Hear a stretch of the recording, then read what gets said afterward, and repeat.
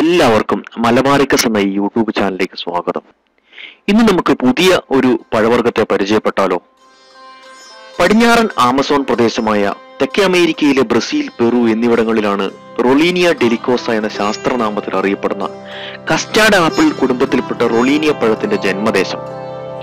ഇത് Bolivia, Chile, Paraguay, Argentina തൊട്ട് വടക്ക് മെക്സിക്കോ വരെ വ്യാപിച്ചിരിക്കുന്നതായിട്ട് കാണാൻ സാധിക്കും. ഇന്നിത് ലോകമെമ്പാടും പല രാജ്യങ്ങളിലായി കൃഷി ചെയ്യപ്പെടുന്നുണ്ട്.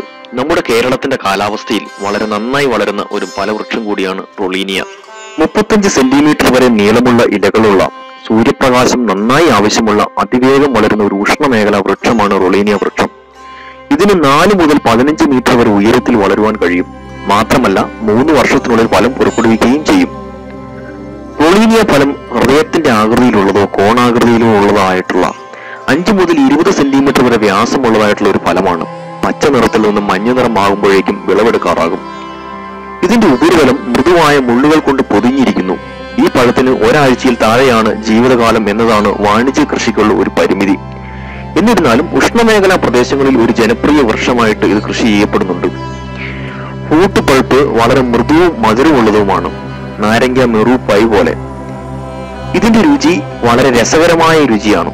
ചില പാചകക്കാർ ഇത് പാചകത്തിനായി ഉപയോഗിക്കാറുണ്ട്. ബ്രസീലിൽ നിന്ന് വീഞ്ഞു ഉണ്ടാക്കിയിട്ടുണ്ടെങ്കിലും ഇത് സാധാരണയായി ഫ്രഷ് പഴമായിട്ടാണ് കഴിക്കുന്നത്. പഴുത്ത പഴങ്ങൾ മുറിച്ച് കുരു കളഞ്ഞതിന് ശേഷം പൾപ്പ് ഒരു സ്പൂൺ ഉപയോഗിച്ച് കഴിക്കാം.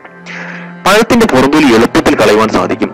പൾപ്പ് ജാം അല്ലെങ്കിൽ ജെല്ലികൾ ഉണ്ടാക്കാനോ പാനീയങ്ങൾ ഉണ്ടാക്കാനോ മധുരപലഹാരം ഉൽപ്പാദിപ്പിക്കുവാനോ നമുക്ക് ഉപയോഗിക്കാൻ സാധിക്കും.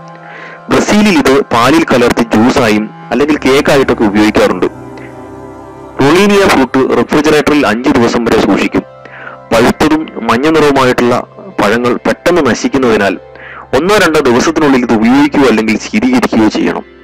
റൊളീനിയ പഴത്തിൽ കാൽസ്യം, ഫോസ്ഫറസ് എന്നിവയും വൈറ്റമിൻ സി, ഇരുമ്പ് എന്നിവയും കൂടുതലാണ്. പ്രോട്ടീൻ, കാർബോഹൈഡ്രേറ്റ് എന്നിവയുടെ മികച്ച ഉറവിടമായിട്ടുള്ള ഈ പഴം എല്ലാ പ്രധാനപ്പെട്ട അമിനോ ആസിഡുകളും ഉൾക്കൊള്ളുന്നതാണ്. സാധാരണയായിട്ട് മഴ കുറയുമ്പോൾ തുടങ്ങി വേനൽക്കാലം വരെയാണ് ഇതിന്റെ സീസൺ. വിത്തുകൾ ഉപയോഗിച്ചുള്ള പ്രൊപ്പഗേഷൻ ആണ് കൂടുതലായിട്ടും കണ്ടുവരുന്നത്. എന്നിരുന്നാലും എയർ ലെയറിങ്ങും അതുപോലെ തന്നെ ഗ്രാഫ്റ്റിംഗ് ഉപയോഗിച്ചുള്ള പ്രൊപ്പഗേഷനും നടന്നു വരുന്നുണ്ട്.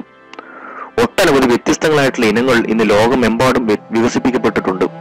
അതിൽ പ്രധാനപ്പെട്ടത് ഫിലിപ്പീൻസിൽ വികസിപ്പിച്ച കുള്ളൻ ഇനവും ബ്രസീലിൽ വികസിപ്പിച്ച 4 കിലോ വരെ ഭാരമുള്ള ഫലങ്ങൾ ഉൽപ്പാദിപ്പിക്കുന്ന ഇനവുമാണ്. എല്ലാ കൂട്ടുകാർക്കും ഈ വീഡിയോ ഇഷ്ടമായെന്ന് വിചാരിക്കുന്നു.